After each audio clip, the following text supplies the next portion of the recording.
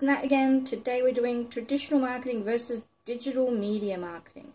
Now, marketing itself has changed a lot in the fact that more and more companies are using digital media marketing and relying on digital media marketing to get their marketing done.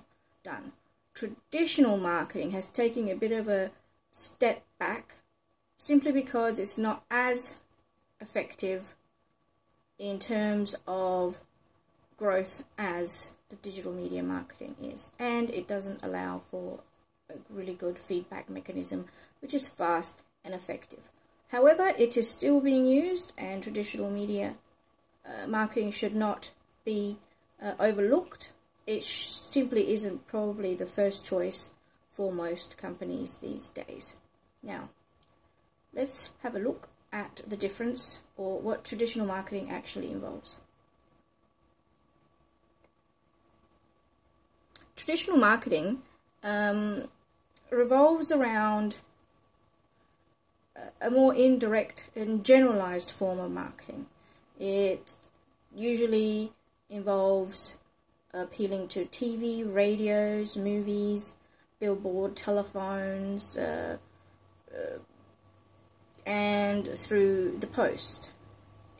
It involves usually generalized advertisements, very highly marketed and commercial content, and paid systems. Things like the print media, newspapers, magazines, newsletters, press releases, they're all activities that traditional media undertakes. Print media, newspapers, magazines, newsletters, press releases have pretty much almost been replaced by digital media. So, in that sense, you'll see less and less and less of them being used. Also, they're much more expensive. So is TV, radio, movies, billboards, telephones, and posts. But they do still have a place in marketing because they occupy the physical world. And as long as we go out and as long as we watch other medias for entertainment, marketing will always use those channels. Traditional advertising in traditional marketing is more generalized content. It appeals to a much wider target audience, usually fragmented down by age or income or location or philosophy, lifestyle, belief system, that sort of thing. It's limited in content. Really? Go away. It's limited in content, and it doesn't reach as many people as social or digital marketing does in the current space. It's been okay while more people or less people use social media networks, but now that more and more people use social media networks and their mobile devices to search and look for things for their entertainment and their activities and their lifestyles in general, and jobs, everything, it's fair to say that traditional advertising no longer serves the right purpose. You can be more targeted with your content in the digital space. Traditional advertising that's still being used, things like jingles, that's still popular even though it's not, you may not play it on the radio. And events, that's quite popular. We're still quite a outgoing sort of species, so while we like to look at digital media, we love to engage in the traditional sense as well. So events are probably still a good place for traditional marketing, effective traditional marketing.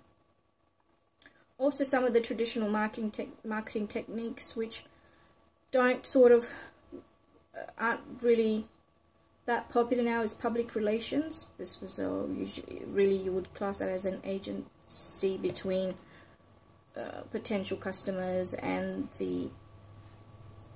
a brand. However, that's public relations is almost exclusively now for really large organizations, because once you get into the digital space, you are your own public relations. And sponsored events, that still happens at large corporate events such as car racing, sports, anything where there's a big gathering of people in the physical world. How digital media differs, or how digital media marketing differs, is that digital marketing media allows you to have many different kinds of platforms or types of platforms. You may have different TV channels that you want to advertise on, but the amount of digital platforms available make it a lot easier for you to do your marketing yourself. You can have your own digital channels now. You don't have to rely on someone else's channel, so you can create your own channel, which later becomes part of your advertising. And you can create your own podcasts, which basically have taken the place of radio or traditional radio. Although traditional radio is still quite a big advertising space, it's not as big as digital broadcasting.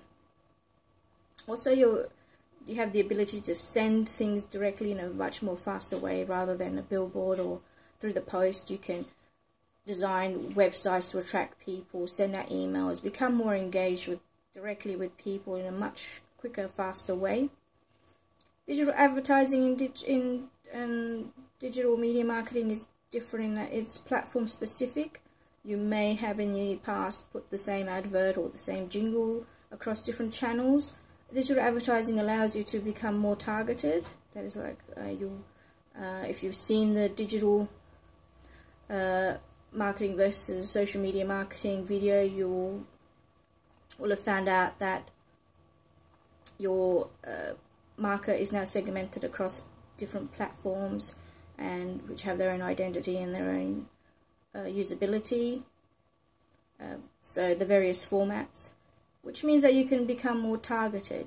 You don't have to rely on spending lots of money on just that one advert that may or may not work for a long time. You can go through quick reviews and quick edits and upgrade and update your content to suit and become more and more competitive or engaging. In the digital advertising world, something which you did have in a traditional marketing world, but not to the same extent, and that's influencers, which would probably be akin to critics or regular columnists in a traditional public media like a newspaper or magazine. You've got sponsored content too, which you can be embedded. Goes back to the traditional advertising methods of TV, where your content is part of your channel, your actual product placing can be embedded into whatever other content or entertainment value you might give your potential clients and customers. And of course, it's got the ability to do analytics in a very specific, defined way, which is just not possible with traditional marketing. And that's really one of its main attractions, is the automated part of analytics. And of course, there's digital networking, which allows you to keep in touch with a lot more groups, a lot more forums, a lot more pages that you would be able to actually attend, say in the physical world, because of restrictions, in geographical restrictions, or traveling restrictions, or isolation of any kind. And of course, you've got the networking platforms, which are especially intended to connect people in a business way. So that's never really been part of